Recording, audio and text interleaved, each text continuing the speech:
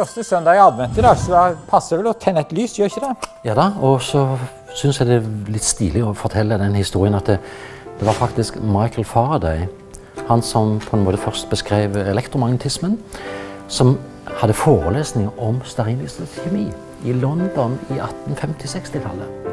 Da hadde han juleforelesninger for barn, og de pågår faktisk enda. Han grunnla de i 1825. Men uansett, det er veldig komplisert kjemi som skjer nå. Ja, hvem skulle ha trodd det? Nei, nettopp. De fleste kan se at det er forskjellige farger i flammen. Du kan så vidt skimte det er lys blått rundt kanten der. Der trekkes oksygen inn i forbrenningen. Ja. Altså i den forbrenningsprosessen så er det faktisk rett over veggen er det ca. 600 grader.